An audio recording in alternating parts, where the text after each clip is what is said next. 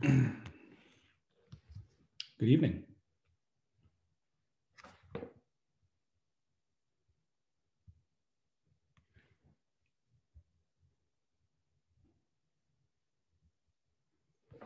Looks like we're missing a few still.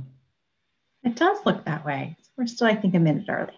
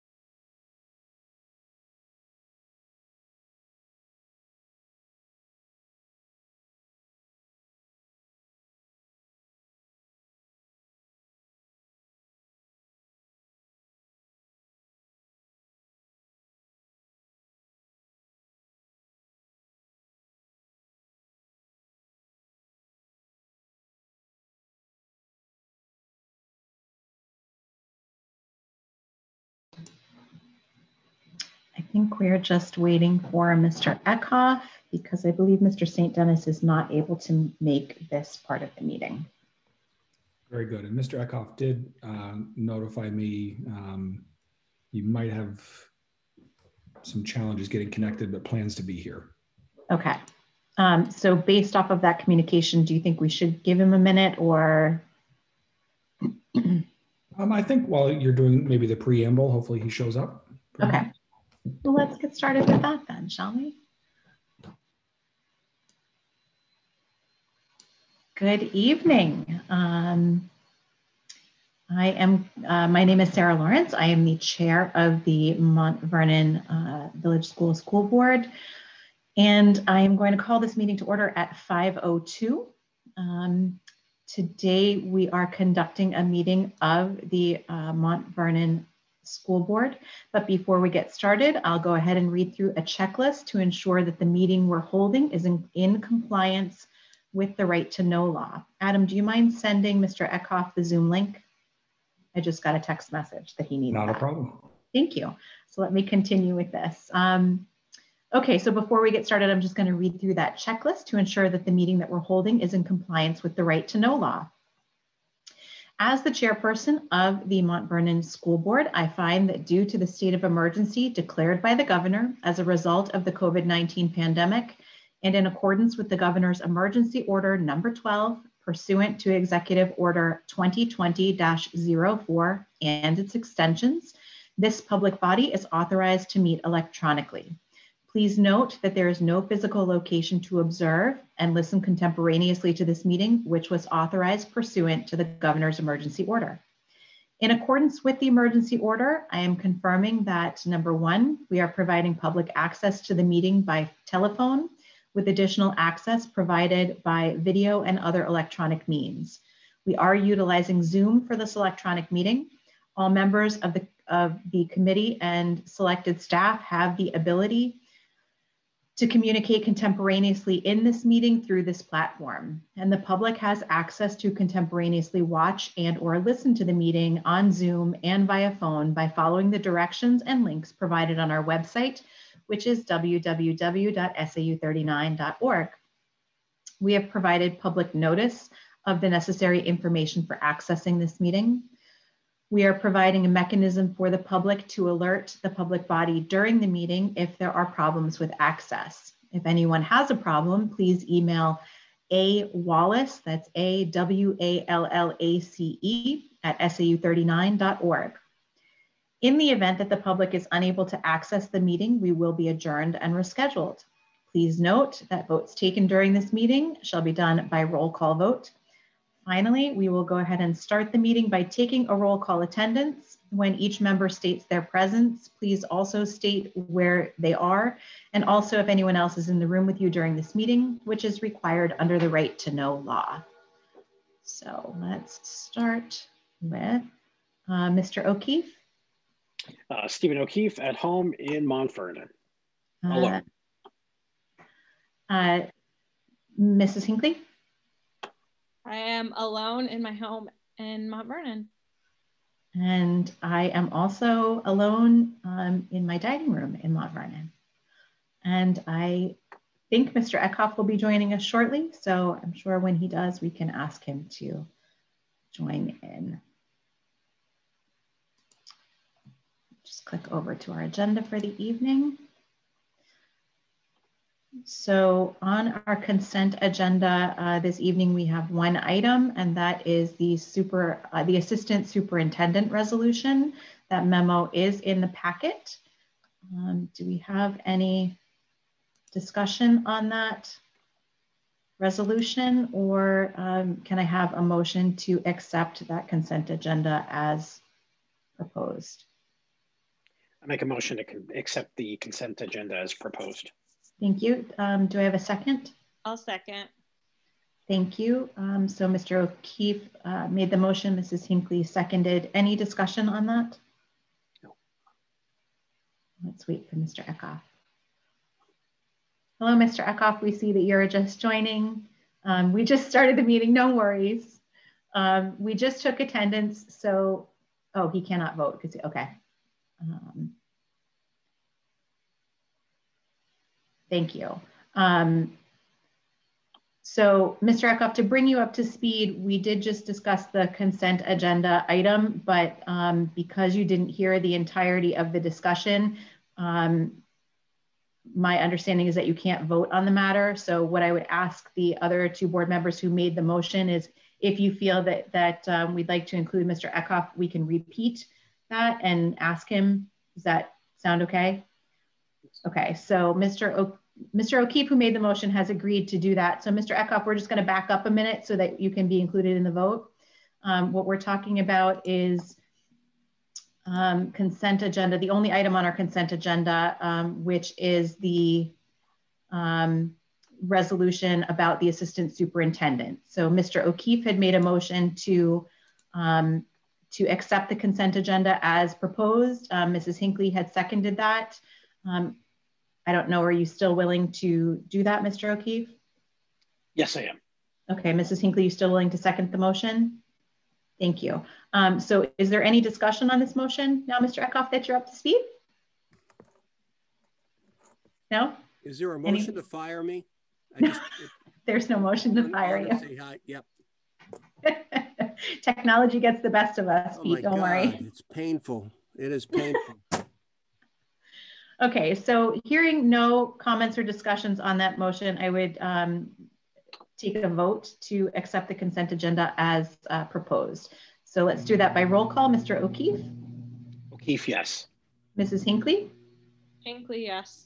Mr. Eckhoff? Goff, yes. And Lawrence, yes. So that passes. Thank you.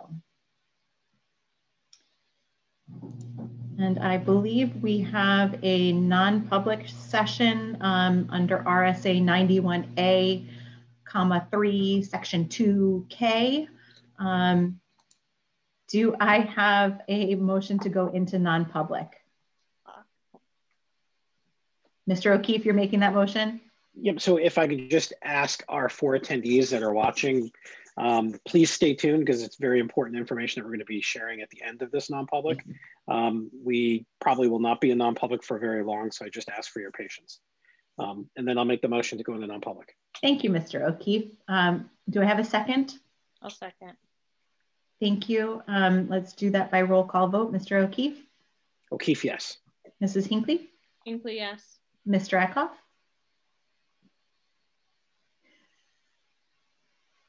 Goff, yes. Thank you. And Lawrence, yes. So Superintendent Steele, if you wouldn't mind breaking us out into a non-public session, I'd appreciate that. All right, so I think what we ought to do is, since we're in a webinar, I don't want to kick our public out.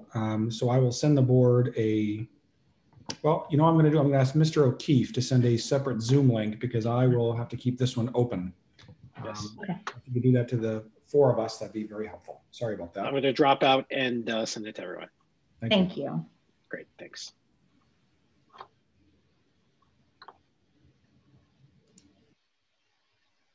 I'd offer to help with that, but I don't think you want me doing that. So Pete, I think just check your email for that new Zoom link because we'll need to pop over to the new Zoom. Be ready, couple clicks. I'll tell you when I get it.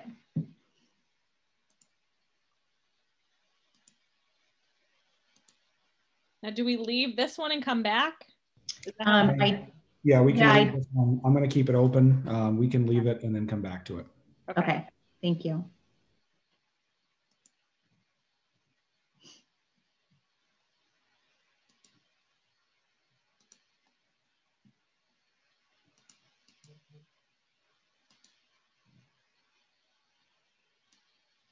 Okay, Pete, do you see the email from Mr. O'Keefe? I can't hear you. You're muted, Pete, so I can't hear you. I just want to make sure you make it over.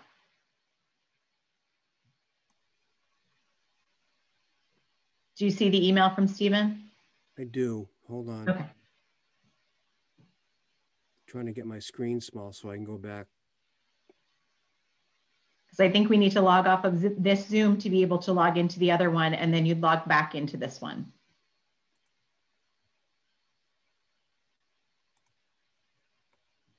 There's no address on his new email. When I see the email, it just has the Zoom link on there. So if you just take the whole, like, copy the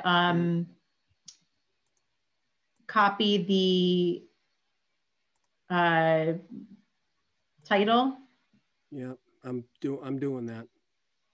Adam just sent it as well. So if you just copy that, you should be able to copy that and hit that and paste it and head yourself in there. Join new meeting. You will have to leave a meeting to join the new meeting. Right. So click OK, and then we'll come back to this one.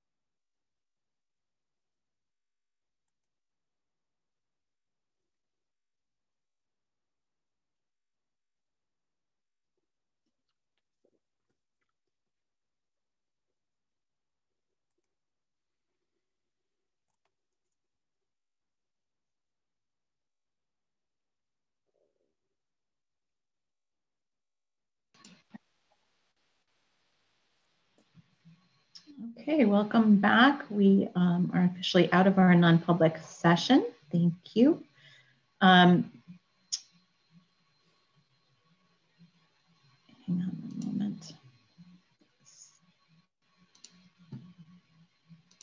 So what we're looking for as our first order of business out of non-public is a motion to ratify the proposed tuition agreement between the Mont Vernon School District and the Amherst School District, and to approve the wording for the warrant article.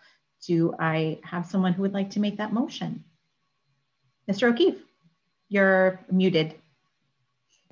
Thank you. First day on Zoom. I would like to make a motion to accept the negotiated Amherst Middle School tuition agreement between the Mont Vernon School Board and the Amherst School Board, and move that to the ballot for our community to vote and provide their overwhelming feedback one way or the other, and adopt the language to cover the warrant article to show, shall the school district approve a 5-year tuition agreement with the Amherst School District to allow for the continued education of Mont Vernon students at the Amherst Middle School beginning on July 1st, 2021, in accordance with the proposed tuition agreement on file with the school district clerk.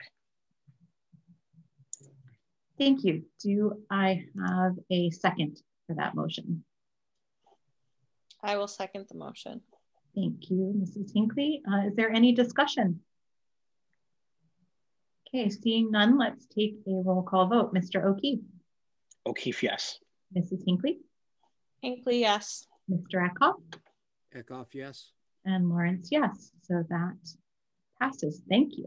The Amherst School Board is also reviewing the same agreement at their meeting, and if they also ratify it and accept it, then the document will become public and will be available for public review. So I believe that could be as early as tomorrow. Thank you. Mr. O'Keefe? Should we just take 3 minutes to explain to the members of the public that are in attendance the agreement and some of the highlights, or should we defer that into another conversation?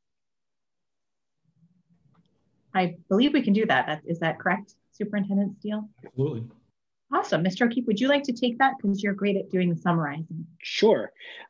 So the Mont Vernon School Board had multiple meetings over the course of September, October, and November to rethink and redo our tuition agreement with the Amherst School District, and specifically our 7th and 8th grade students that we send over to the Amherst Middle School.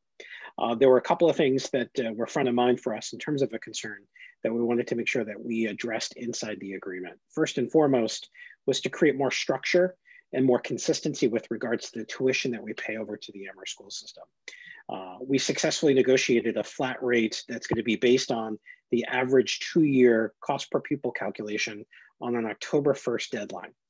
That calculation is formulated by the SAU administration staff, sent up to the state of New Hampshire and documented. We will now actually be subject to, upon approval of our tax base, to actually paying the 2-year average of that tuition or that cost per pupil calculation as a form of our tuition to send over. We also successfully renegotiated the way our paraprofessionals were actually billed back to our community, and we actually bundled that into the actual cost of doing the educational services to our community on the average cost per pupil calculation. And so no more do we have to worry about an added 5 or 6 or 7 different paraprofessionals being thrown back onto the Mont Vernon tax base. It's now just going to be included in the average cost that's reported on that October 1st deadline. Third, we actually created a 5-year expiration date of this particular contract with an option to renew by the Mont Vernon School Board at that time. We had some concerns with regards to the escalating costs associated with the building project that the Amherst community was looking at. And we wanted to understand or better understand the impacts to our community. And so we wanted to create a strategy where our future board would have the opportunity to renegotiate our costs, capital costs in terms of how they get contributed to that particular project, being that that could be a rather significant burden on our tax base. We also added in 4 qualitative concerns that the Mont Vernon School Board felt should be added to just create more consistency with regards to the experience of our Mont Vernon kids. First and foremost, we wanted to make sure that the Amherst School District provided a one-to-one check-in with our students that we sent over in terms of how that transition is going. And we wanted that one-to-one check-in reported back to our Mont Vernon School Board at our November meeting each and every single year. And we wanted to make sure that it was documented and reported back. Second, we also wanted to create some synergy between our 6th grade educational experience and Amherst's 6th grade educational experience by mandating a couple of things. First, we wanted to mandate at least 2 curriculum assignments and projects and have those cohesively coordinated between our 2 districts and integrate both student populations into those lesson plans, whether it be by Zoom, which we've become very accustomed to and familiar with, or in person at some point should it be available. We just felt that it was a great way to sort of slowly integrate our 2 6th grade base and to make that 7th grade experience a lot more efficient and effective for our kids. We also wanted to make sure that our 6th grade teachers were involved in professional development. And so we could make sure that our curriculum is still on the same exact pace as our 6th grade counterparts in Amherst, just making sure that our 2 6th grade educators, or if there should be more or less at a future point down the road, are on the same page there, and mandating that those guys be actually included in those projects.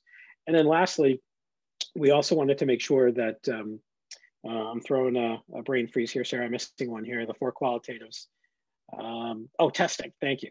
So from a testing standpoint, we wanted to make sure that was reported back to the Town of Mont Vernon School Board, the results of testing for our 7th and 8th grade students on a yearly basis. So we can make sure that there are areas that we need to refocus on, creating content consistency, making sure that there's no gaps that are identified in the 7th and 8th grade years that need to be addressed in the Mont Vernon Village School. So that contract is going to go for a period of 5 years.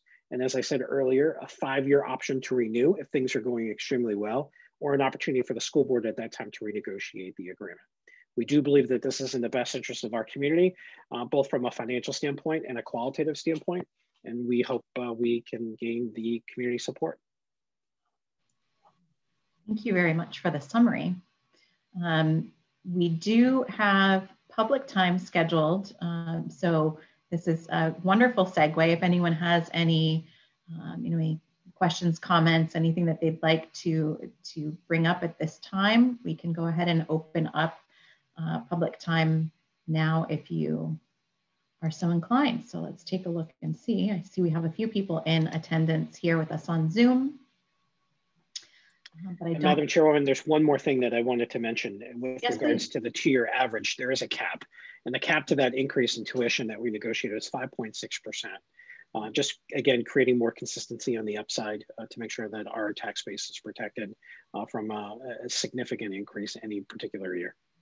Absolutely. And the one piece that I think is really important to understand as a taxpayer is that this this negotiated contract will help to provide us with a little bit more visibility and stability when it comes to budgeting. So it using the 2-year average gives us that ability to to know sort of what's coming down the pipeline rather than to have to guess every year and have this, potentially this major catch up at the end of the year, which we've struggled with, with the past agreement. So we believe that, reformulating things this way with our colleagues down in Amherst gives both towns the benefit of greater stability in knowing, what those costs are that are associated with our students being educated at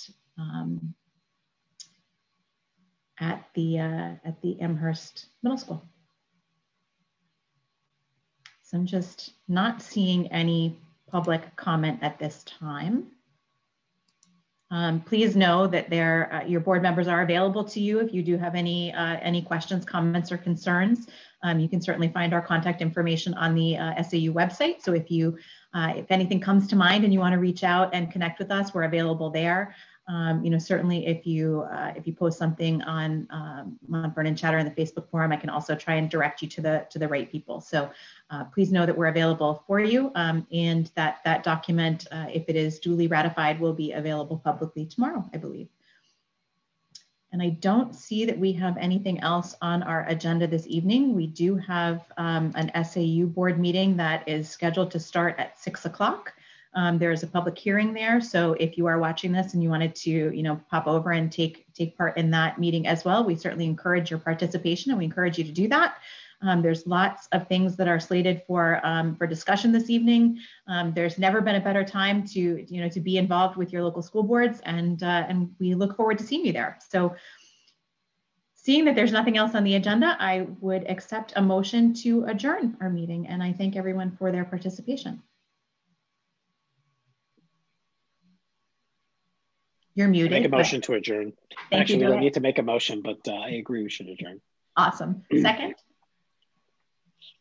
Mrs. Hinckley seconds, and Pete seconds too. We've got a million seconds. Thank you.